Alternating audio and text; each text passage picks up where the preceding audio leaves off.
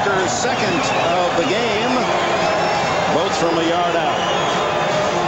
Oh, Dick, this score is 30-3.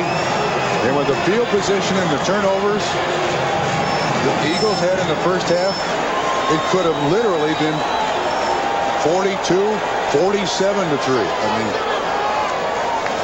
that's how badly the Raiders have been beaten today. Rozek's try for point. 31-3.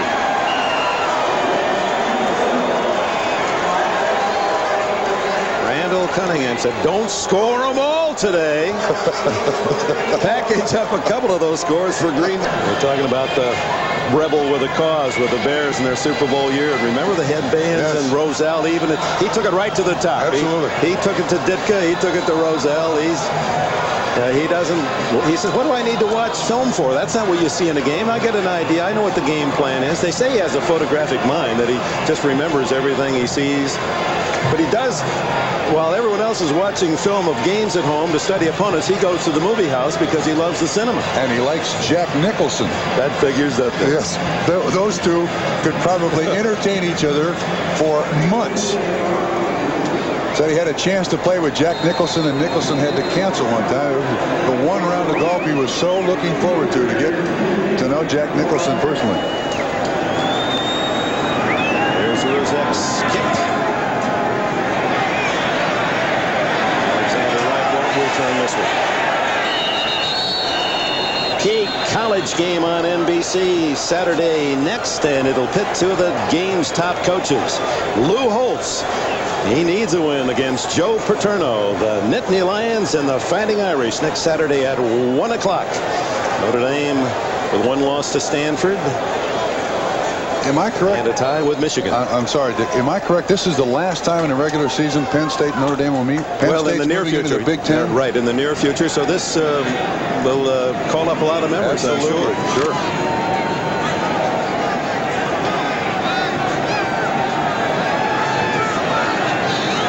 Look on Lott's face is, how can this happen? How can we be so ineffective? Underneath Andrew Glover, who earns a tough 5 yards. John Booty with the tackle. And Schrader going in a no-huddle offense with 5:30 to go and looking at least for something cosmetic. Eagles will be 6-3, but still trail Dallas by 2 full games. The Cowboys winning big today. Minnesota top the Central, winning easily today. We'll see them next week against Houston. It's New Orleans winning big, so pressure on San Francisco for a victory to hold a share of the Western lead. Miami winning big, so Buffalo, as they host the Steelers, needs a win there to stay even with the Dolphins. Second half of our doubleheader carries a lot of important implications, and of course all the other scores. And Bob and the crew back in New York will keep you abreast of all the highlights and scores, so stay with us. Reggie White fumble.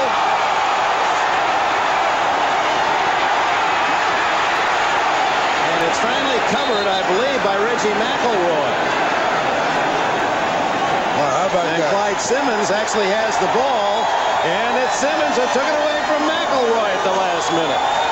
I mean, it's 31-3. Reggie White is still coming on the pass rush.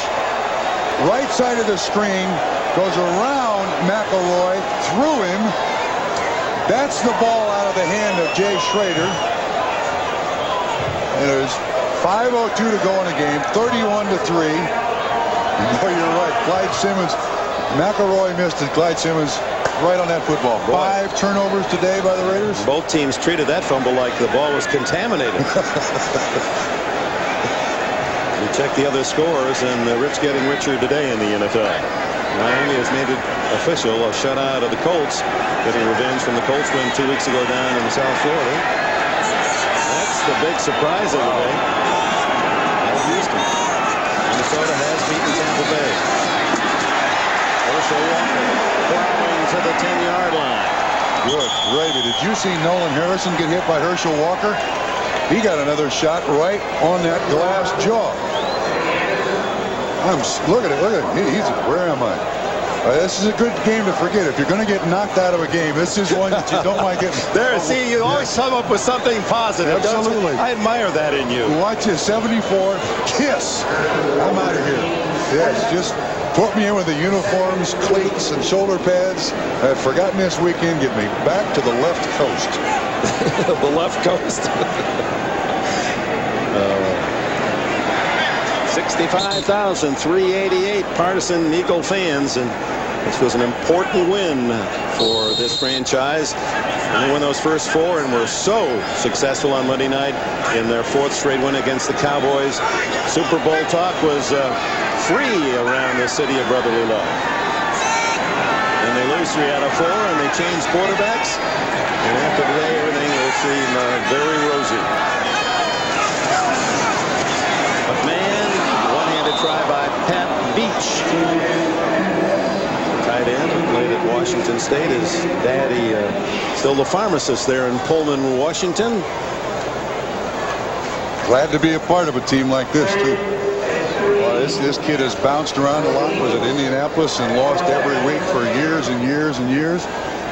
10 years. Went to the Jets, Plan B, and they released him. And now he's with certainly a team that's going to be in the playoffs, and a lot of people here in Philadelphia, and rightly so, think that this is a Super Bowl contending team.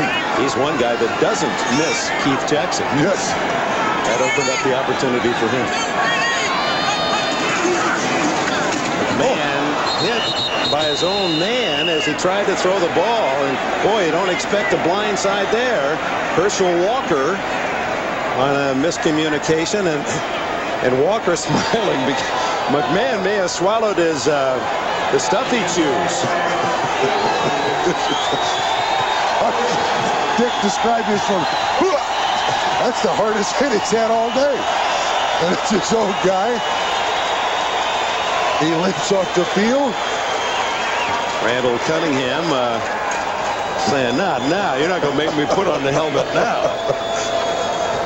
He's warming up. Look at it. I've got to feel, just judging McMahon trying to wipe away a sneer, that when they put out the NFL injury report, questionable, swallowed, and cut. You know, the one thing I like about McMahon, when you talk to him, if you don't stop him, he'll tell you Ditka stories until all your time is gone. He loves talking about Mike. Now got a smile on his face. I imagine he might say something to Herschel when he gets to the huddle. Say, Herschel, I know you're a friend of Randall Cunningham, but come on, that right out in the open like that, isn't that a bit obvious? There's Herschel. Oh, if you only could have a microphone in there now. Reading lips. He told us about Ditka. He'd say, Ditka'd send in a play, and he said, fellas, don't even look at the sidelines. I'm changing the play. And he said, before we got the snap, and Ditka knew we were in the wrong formation. You could hear him swearing from the sidelines. Even in the Metrodome, where it gets so noisy, you can still hear it. Walker feels his way on 4th down inside the 10, but did not make the first down, I don't believe. I know you're waiting for this, Bob. I know you're really waiting for this. What? Tonight, a special 2-hour all-new Secret Service starting at 7, 6 Central, based actually on an actual case, the plot to kill the president. Apparently crashing a jet airplane into the White House was the scheme. Then the network television premiere of the box office hit The Hard Way stars Michael J. Fox. James Woods team up in an action thriller tonight on NBC. Kind of like Enberg and Trumpy in this action thriller from Philadelphia. Yes, that's true. So let's ask Richie Cunningham. Do we agree your starting quarterback next week is Randall Cunningham? No question whatsoever. In many ways it was, we make too much out of the whole quarterback thing. And hey, what's wrong with the coach saying you're a star, but you're not playing very well? Just give you a weekend off. Reggie White meets Marcus Allen. And you can't tell White that they're ahead 31-3, and there's only 4 minutes to go. He's still doing what he enjoys best. This is almost criminal. I mean, the offense today.